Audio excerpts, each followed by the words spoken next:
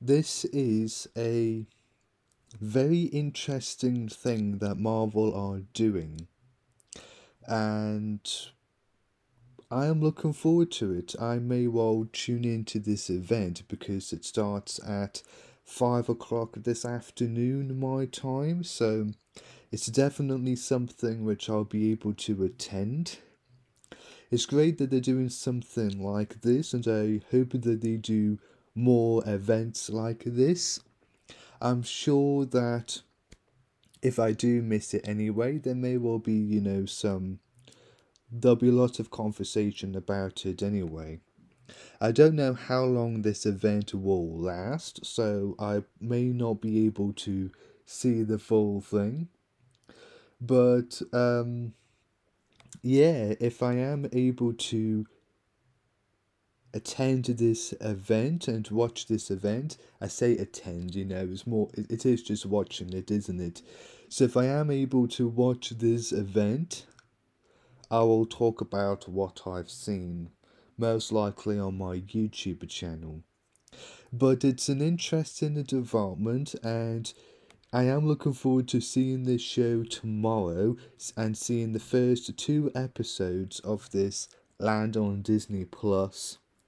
And it's not too bad. And if this goes well for Marvel, which it most likely will, there's already over 200 people waiting for this event to start, and as you can see, the chat is already blowing up.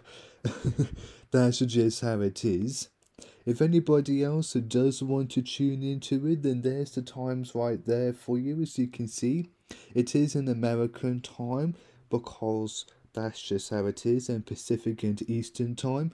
But because it's YouTube, it will also translate the time into your local time as well. So you'll be able to know if you're able to tune in or not, because that's a nice feature that YouTube has. So that's not too bad. So just because it says it's starting at 9 o'clock Pacific time or 12 o'clock in the afternoon Eastern time does not mean that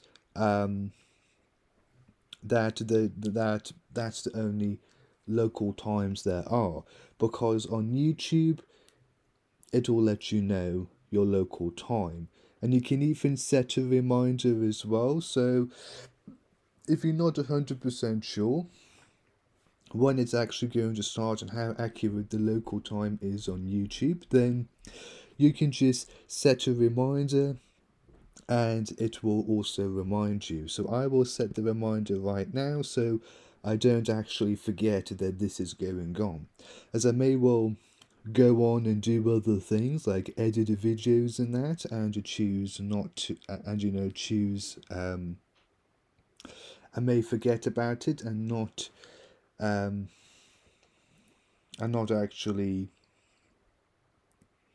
attend the event at all. Be interesting to see how this event is and how long this event lasts. I know it will most likely be a couple of hours at least, and it will be the first virtual event on this scale and of this kind that I have attended, because I haven't attended these kinds of events virtually before. I do think it's a good thing though, and a good promotional tactic, and also a good tactic to help keep the conversation going about a certain property, and a property that's due to land on Disney Plus soon. And if I do at all attend this event, I most likely will, because it's for a show which I am really hyped about and looking forward to.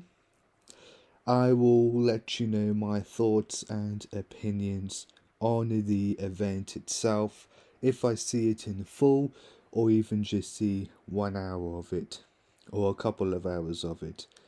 So yeah, just have to wait and see what this event is all about.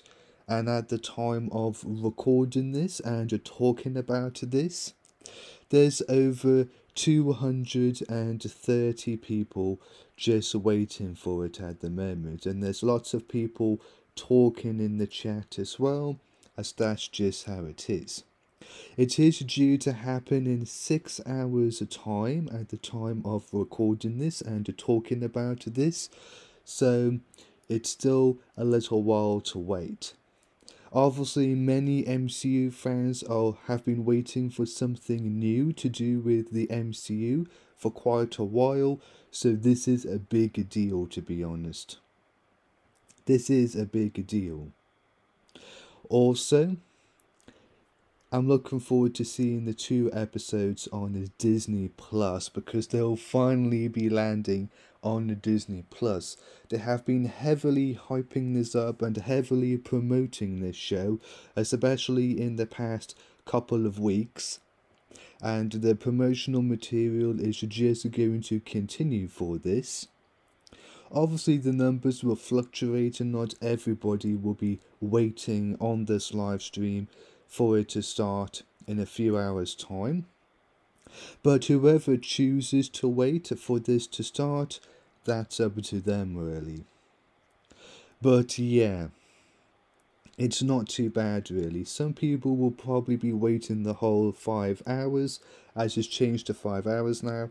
So there may well be some people who will wait the whole 5 hours, but then some may not. And obviously some people may well be talking about their WandaVision theories as well, and about what they think may happen in the show. There's lots of theories going around for this show, and also for some of the other future MCU projects, including some theories going around about the X-Men joining the MCU, Deadpool being part of the MCU, which now Kevin Feige has confirmed to be R-rated as well. Deadpool 3 is going to be R-rated and in the MCU, and it's going to be the first R-rated MCU property. So you'll be able to see Deadpool in all its original glory, really. Just like with the first 2 Deadpool movies. I didn't like Once Upon a Deadpool at all. The PG-13 version of Deadpool 2, maybe it's because I saw the original version, but I didn't really like that version myself. I was not a fan of it at all. And I'm glad that Kevin Feige recognises that.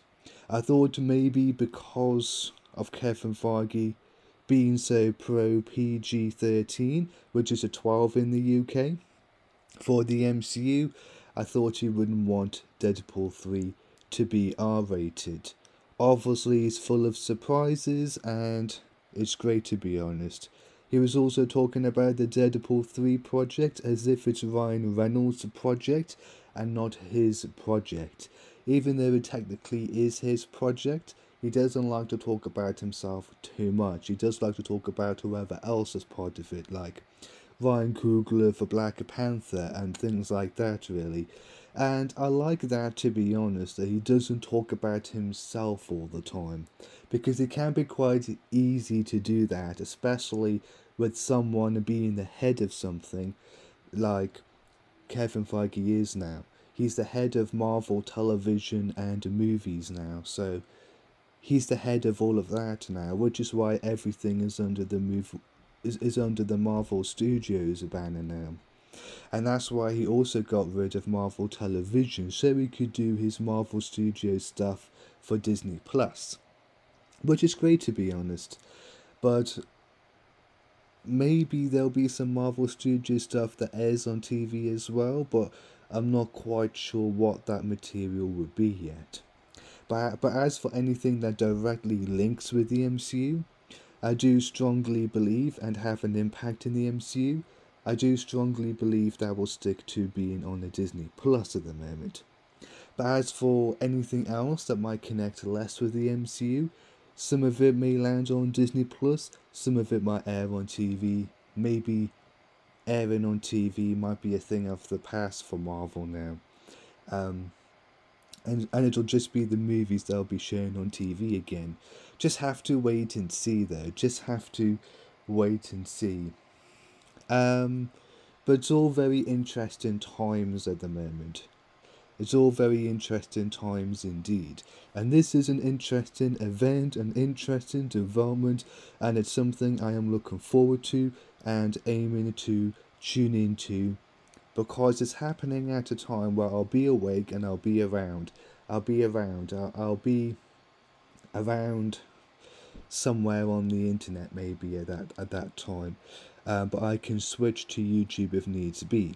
I've put on the reminder so I will be reminded that this event is happening. If for any reason at all I am doing something else, like watching a TV show episode or watching a movie and unable to tune into this event, or tune into it when it starts, I can tune into it at another point. But I'm hoping to catch the start of this event at least and see how it all goes. See what this event is all about and how it's going to be. If it's just going to be like a red carpet premiere for this show on Disney Plus, but just it'll be a virtual thing, just a virtual version of a red carpet premiere, then that's fine. That's fine. That's not too bad, really. I'll probably tune out of it if I feel like that's the route it's going down. But that's fine for anybody else who is a fan of that, because a lot of people are a fan of those types of things. But for me, um, um, I'll just see how it is. Really, it might be something different. It might be something different though. Just have to wait and see. People will say all sorts of different things about WandaVision, as you can see in the chat. I got the top of chat going at the moment. Whenever there's a live stream going on, I do like to have the live chat on, so I see everything that's posted at one time. But I didn't have enough time to activate that when I chose to screen record this and to talk about this. Anyway, I'll leave it there because there's not much to see at the moment and not much to talk about. But if I am able to attend this event, if I choose to attend this event like I'm considering at the moment, it's only in 5 hours time, so really I don't have that too long to wait. So if I can attend this event, I will attend this event because it is happening at a time where I'll be around and I'll be awake. So yeah. Oh, and also someone saying that they're going to be posting Wanda edits on their TikTok. Well, that's nice. You can already do that anyways. There's plenty of Wanda images and clips and that to be used in Wanda edits, but even more can be used for WandaVision as well. But yeah. That's all I got. That's all I got for now. That's all I got to say. I might as well leave it there because I can't talk about this for too much longer, really. So that's all I'm going to say for now about this.